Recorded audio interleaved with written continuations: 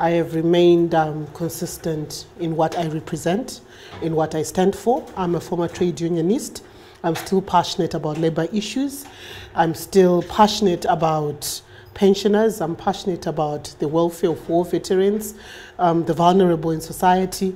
And I strongly believe that there is no way we can resuscitate our economy or that we can attain sustainable livelihoods as long as people are getting paltry salaries, as long as our pensioners, the senior citizens, are getting paltry pension payouts, yet they contributed their hard-earned monies when they still had value.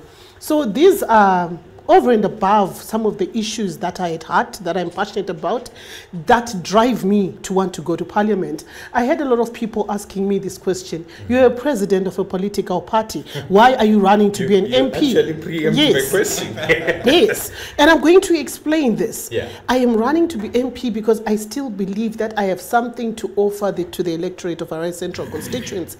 Because when we look at Harare Central constituency, it harbors NRZ, where there are employers who are still underpaid, who do not get their salaries on time, where they are still victims of the Zua judgment, who were not bold enough like myself to go to court and get what they are owed. They are still being owed to date. That is about 6 years later after they were fired. And it's not only the workers from NRZ, we also have workers from GMB, we also have workers from a lot of other private sector companies and parastatals right here in the heart of Harare who are still suffering, haven't gotten what they were supposed to get.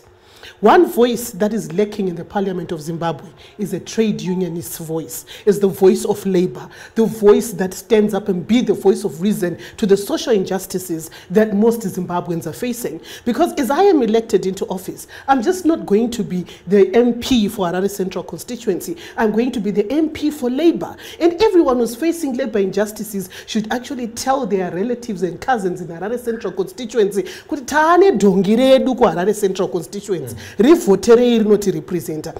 as long as the parents, as long as the senior citizens who have children who are not working are getting paltry pension payouts, what is happening to the children that they gave birth to? They now are waiting to be taken care of. That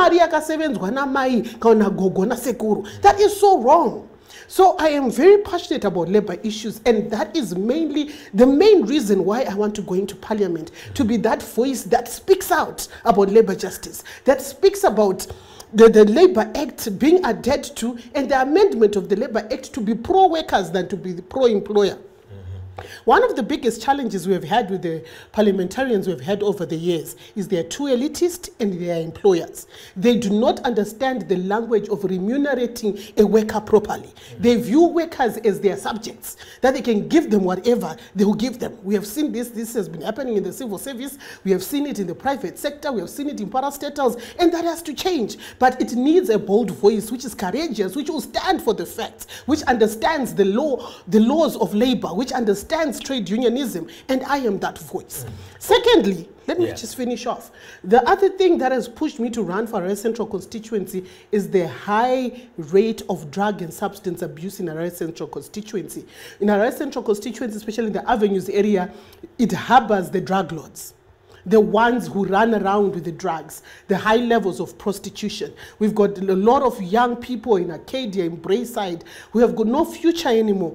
The death rate of drug and substance abuse is now very high. We now have a Mtoriro pandemic, which everyone is ignoring. When you hear people talking about drug and substance abuse, it's cosmetic, or there's a donor who wants to pour in money into that particular subject. But I want to get in, I already have a plan of setting up of drug rehabilitation centers in all the 10 provinces of Zimbabwe, which are state-funded, which will ensure rehabilitation of all the young people and all the other people who are now hooked onto drugs. And the drug rehabilitation center, can I just finish off? Will just not be a drug rehabilitation center. Wait, because it will have to train these people after rehabilitation and have a fund maybe from Empower Bank or the Women's Bank to ensure that they fund these people after rehabilitation to go and start their own businesses. It is important because you can't rehabilitate and take those people back into a jobless society. They'll go back to the drugs.